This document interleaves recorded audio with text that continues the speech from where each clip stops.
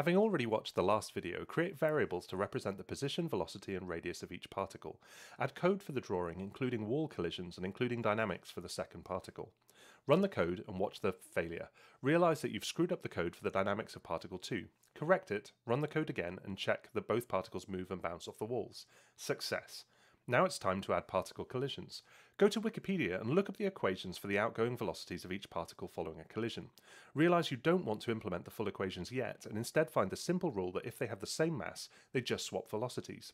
Implement this solution by determining the distance at which they collide, which is simply when the distance between the particles is less than the sum of their radii.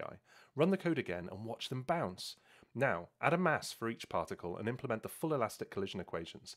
Ponder how to derive the equations and realize that you forgot a stupidly useful substitution that resulted in you getting nothing like the intended equation on Wikipedia. Return to the code happy in the knowledge that you have access to an awesome, free, extensive, continuously updated online encyclopedia. Change the color of the two particles and their mass. Make each of their radii reflect their mass and watch the amazing David versus Goliath result, considering that intriguing 3 blue 1 brown video where two masses, orders of magnitude difference in size, that collide with one another compute the value of pi.